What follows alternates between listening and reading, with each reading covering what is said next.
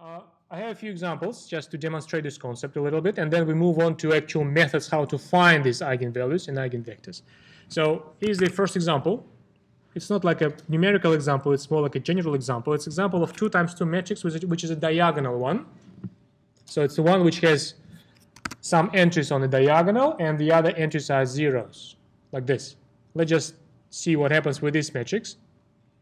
With this matrix, if you're really comfortable with the matrix multiplication, which I hope some of you are after almost 2 semesters dealing with the matrices, you probably can, after playing around a little bit with this matrix, you can guess what will be the eigenvalues and eigenvectors. And here's my guess. So it's not a machinery how to find them, but I'm just using the guessing machine for that. If I multiply my A matrix, this particular choice of the A matrix, by the first standard basis vector E1, remember that's the vector 1, 0. That's the arithmetic. Here's my matrix.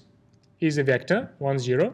We all know how to do multiplication. If you multiply this out, the result will be this vector, which you can transform into this expression, A1 times E1. Here's the example of the eigenvector, eigenvalue combination, isn't it?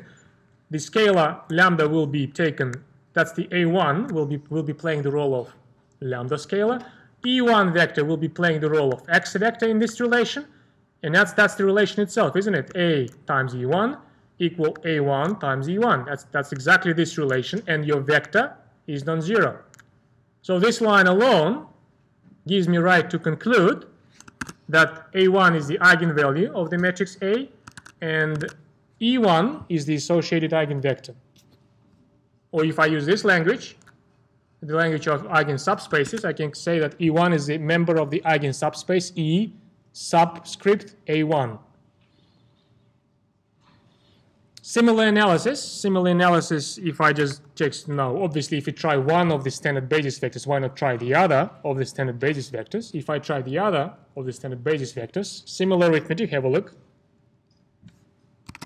Here's my matrices and a vector. If I multiply things out, that's how it's going to be 0 A2 vector, which if you factor out A2 becomes a piece like this. And A2 becomes another. This line, it's again a line of this type with a non-zero vector x.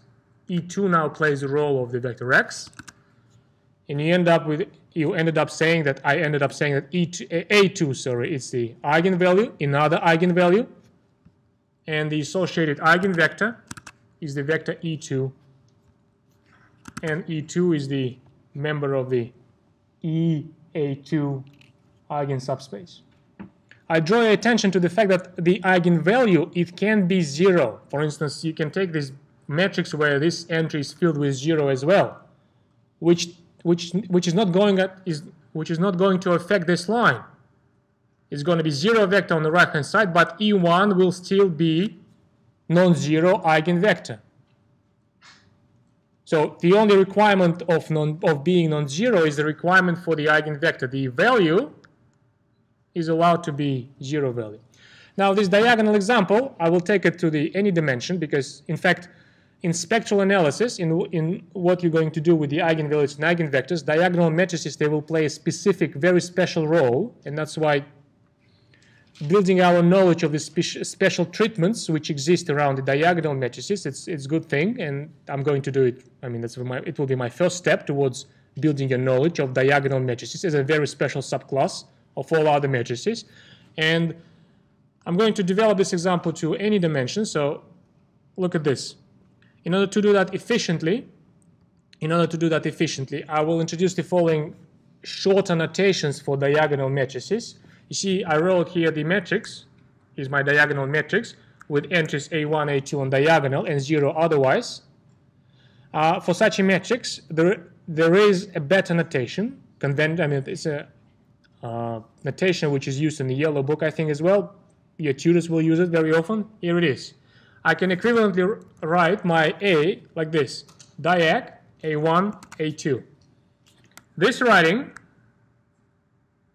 is the same as this writing, but it takes a lot less space because you just throw away unnecessary bits. As zeros, they don't carry any information, and you don't write them in your notation. All right then, so if I argue by analogy now, by analogy, if I just take this example, and if I develop this example to n dimensions, if I take a matrix, and now I use my advanced notation, my efficient notations, if I take a matrix, diagonal matrix, with diagonal entries, look at this, A1, A2, many others, AN. So now I have n diagonal entries, so I'm looking at the matrix of n times n, and you see I'm just emphasizing this. I'm stressing the extra stressing here that we're looking at the square matrix of size n times n. Imagine how much space it would take on my slide if I wrote this in this square block with a diagonal A1, A2, AN, and the rest filled with zeros. It probably would take like it will take more space. It may be better in terms of like showing you the metrics, but these extra zeros, they don't really carry much of the information. So in this shorter notations, that's what you do. You just strip away from unnecessary elements of this square writing. Anyway, if I argue by analogy, here's my diagonal matrix with the diagonal entries like so. I claim that if I multiply a diagonal matrix by the jth standard basis vector in the Fn vector space, I'm not going to give you all of the arithmetic. In fact, if I follow my regular way of presenting things, I should do something like this. I should say here, these are my dots which hiding some tedious arithmetic of this type, and I hope you can check this on your own. So if you check that, you will see that if you multiply a diagonal matrix by the jth standard basis vector, that can be converted into expression like this, and that means, so that will be true for any j between 1, 2, and n, and that means that every element of the diagonal matrix, every element on the diagonal is the eigenvalue, and the associated eigenvector will be the jth standard basis vector. And that's the development of my diagonal example. So in some sense, the spectral analysis or eigenvalue eigenvector analysis of diagonal matrices is very easy. Basically, we just done everything we could with it. We identified, well, every eigenvalue, even though the prefix every needs some clarification, but later on you'll see why I say every. I mean, there's no any other eigenvalues for the diagonal matrix besides those we just listed here. And we identified every eigenvector.